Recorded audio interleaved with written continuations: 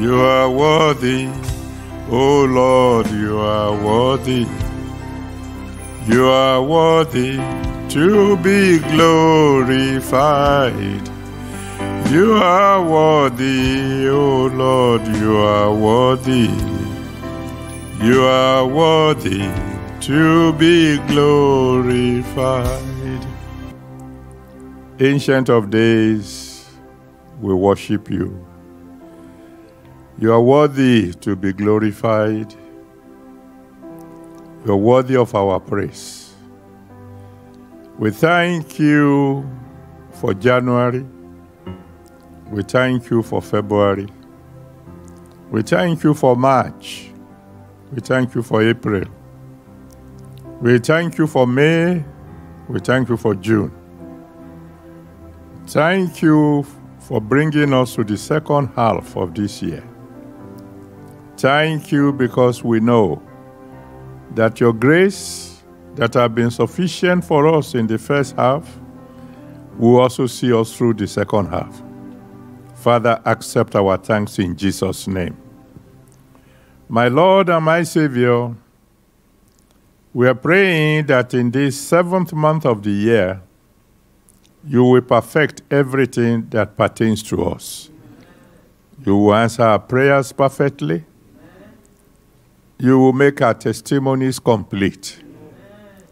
Father, we pray that our joy will be full this month, that in every area of our lives, you will show yourself more than sufficient. And Lord God Almighty, I'm praying for all your children who are mothers or mothers-to-be.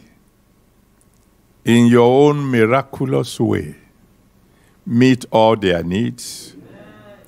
Let their joy be full. And those who are in particular cases waiting on you for the fruit of the womb, so that they can move from being ordinary wives to becoming mothers, please answer them this month. And Lord God Almighty, all your children who have been faithful in the payment of their tithes and in the giving of their offerings, this month, in the way only you can do it, surprise them. Bless them beyond measure. Bless them so much that the whole world will know it pays to serve God.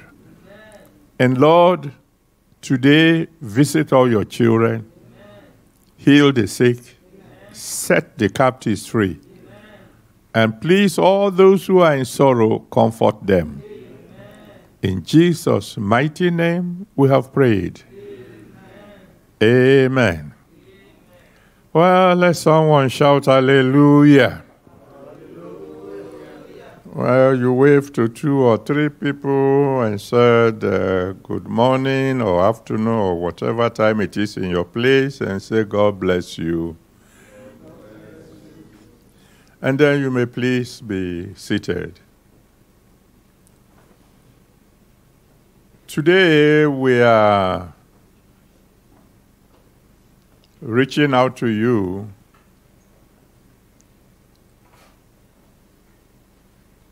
discussing the topic, the burden bearer. And our text will be taken from Matthew chapter 11, from verse 28 to 30. Matthew 11, 28 to 30. Jesus was speaking here and he said, "Come unto me, all ye that labor and are heavy laden, and I will give you rest." And I pray for every one of you listening to me today, the giver of rest will give you rest. Body, soul, and spirit. He went on to say, "Take my yoke upon you and learn of me, for I am meek and lowly in heart, and ye shall find the rest unto your souls. For my yoke is easy and my burden is light." I think I've shared with you in the past that the importance of a statement is determined by the one who made the statement. For example, you have a case in court. You go to court early that morning, and the cleaner in the court saw you and said, don't worry, you'll be discharged and acquitted. That cleaner is just wishing you well. But if the judge drives in, sees you standing by, and says, I remember your case. Don't worry, today you'll be discharged and acquitted. You know you're on your way home, a free man.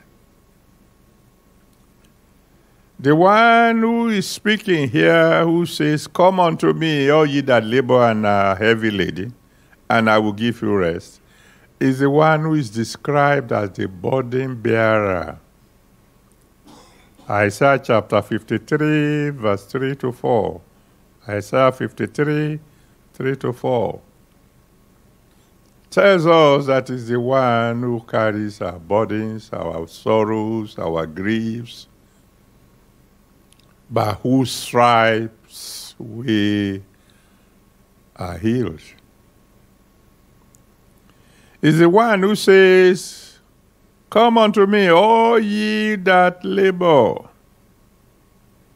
and are heavy laden, and I will give you rest. Let's start with the word labor. Come to me, all ye that labor. The word labor is different from the word work. God expects you to work. In 2 Thessalonians chapter 3, verse 10, 2 Thessalonians chapter 3, verse 10, the Bible says clearly, if you will not work, you shouldn't eat. In fact, God expects you to work diligently if you want to be promoted.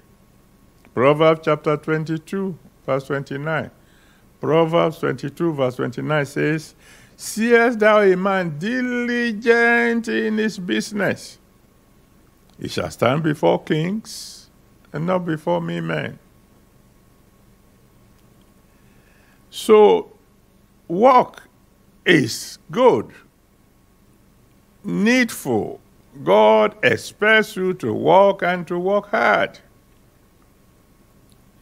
But work is not the same thing as labor. To labor means to walk like an elephant and eat like a rat or an ant. To work very hard and have nothing to show for it. That's why those who do the hardest works and are paid the least are called laborers. They call them laborers. You go to the wharf or any other place and you see some strong people working hard from sunrise to sunset. And at the end of the day, what they are paid can hardly keep body and soul together. That's laboring.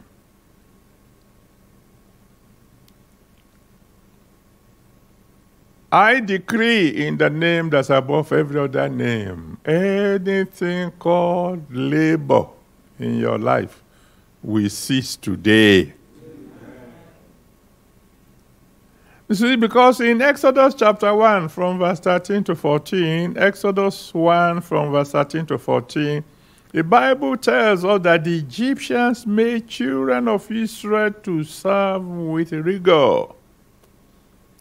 They worked hard, but they are paid little.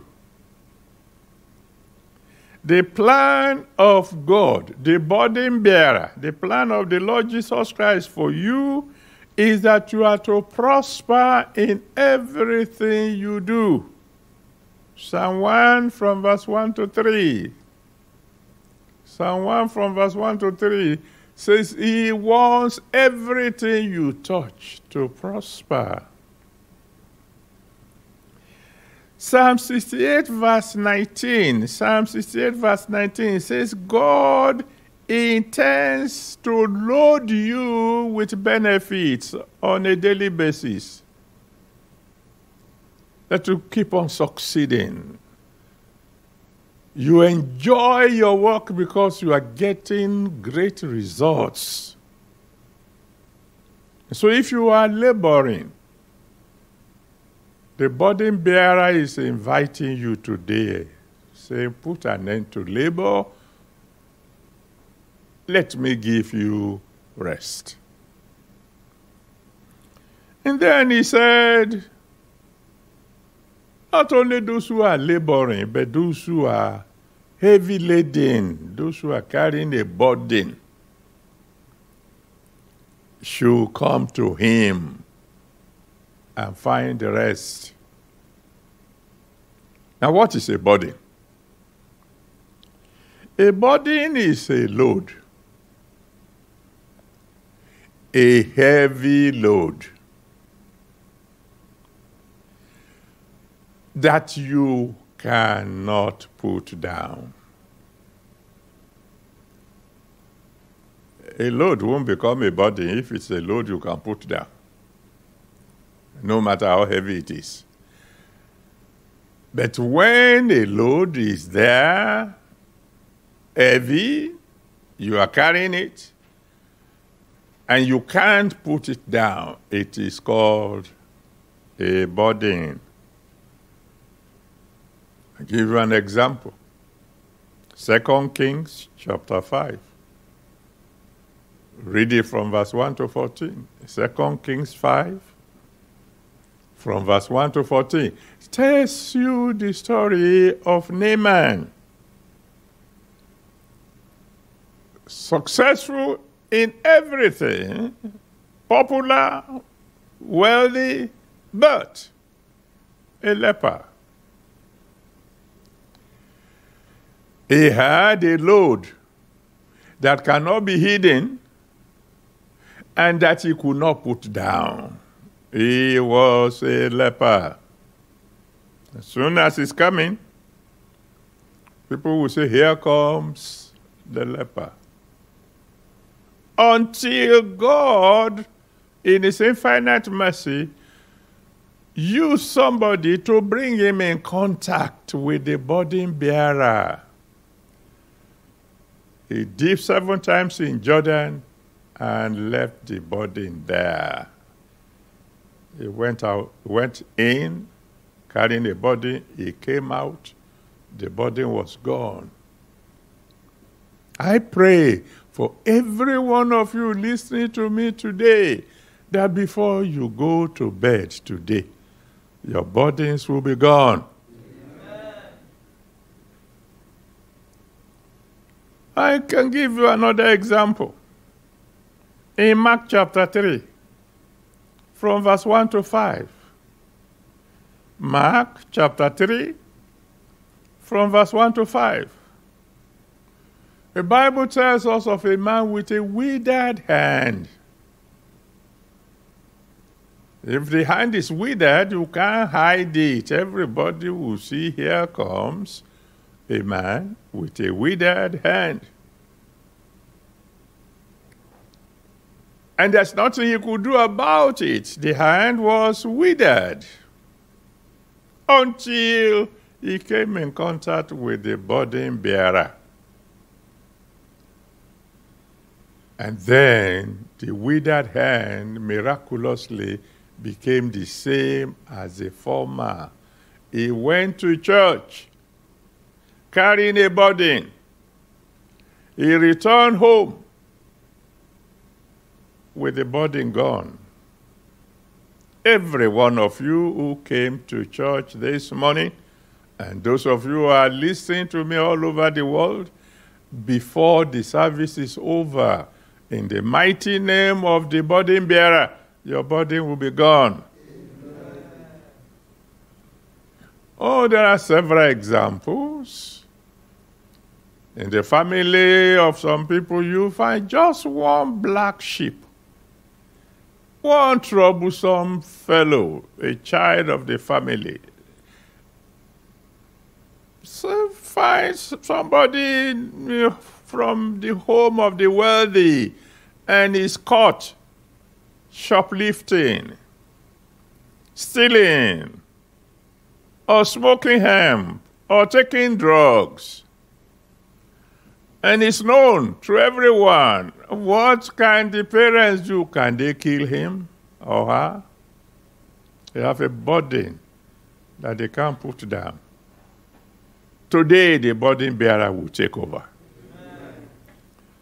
Of course, we have several other cases. We have sisters who by now should be married and be in their own home, and they are still staying with Papa and Mama. And then you have people who have been trusting God for the fruit of the womb, burdens that everybody knows about, but you can't put them down on your own. Today, the burden bearer will step in. Oh, you probably remember the testimony of that man during the Holy Ghost service we had at the stadium in Surulere, who had a goiter, growth around his neck. Big one. What can he do about it? As soon as he appears, everybody will see the goiter. And he was there in the stadium, sitting high up there, when the word of God came. I said, there was someone here with a growth around his neck. The growth is gone. The sister sitting next to him, who had been peeping at the big thing since they came, turned to see, and like a bird, the goiter had flown away.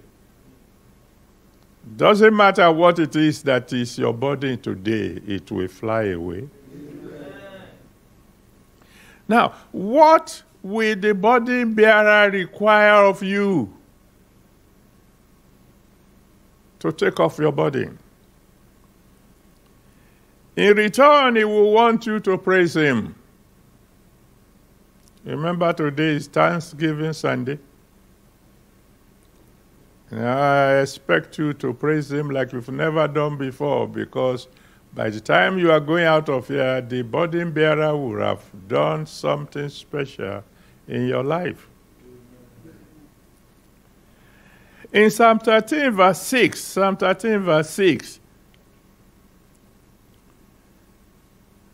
David said, I will sing unto the Lord, because he has dealt bountifully with me. I will sing unto the burden bearer. In Psalm 30, verse 1, he also said, I will extol thee, O Lord, for thou hast lifted me up and hast not allowed my enemies to triumph over me. The burden bearer expects praise from you, number one. Number two, he expects you to tell others of what he had done for you. He expects you to witness. In Psalm 89, verse 1, David said, I will sing of the mercies of the Lord forever. With my mouth will I make known of his goodness, of his faithfulness to all generations. Say, I won't keep quiet. I will testify. In Mark chapter 5, from verse 2 to 20, Mark 5 from verse 2 to 20. We found a man there who had a burden. He was so mad, everybody knew he was mad. There was no hiding it. And there was no way he could cease to be mad. The burden bearer came, took away his burden, and when he came to the Lord, I said, hey, thank you for what you have done. I want to be going with you now. God, no, go and tell others what God has done for you. There are some of us, God has already taken away our burdens, but we are not talking. We are not telling others. We are not witnessing. The burden bearer expects you to witness. Number 3, the burden bearer expects you to become committed unto him 100%. He wants you to come under a new management. That's why he said in the text we read, Matthew 11, 29 to 30, Matthew 11, 29 to 30, he said, take my yoke upon you. Learn of me. He said, my body is light, my yoke is easy. You have been serving the devil all these years. You see the result? Now I've taken away your burden. Come over to my side. Come and serve me. And you won't have to carry anybody anymore.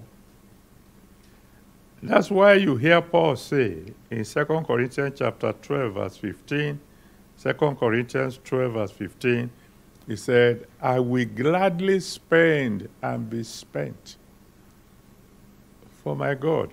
He knew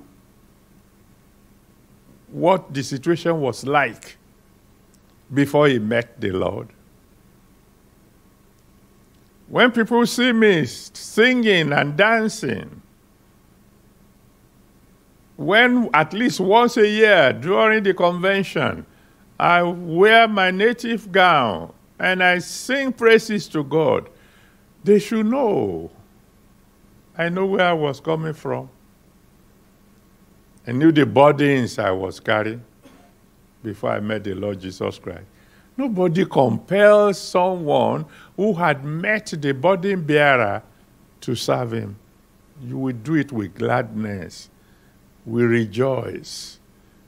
We knew the burden we were carrying, and now we know we are free.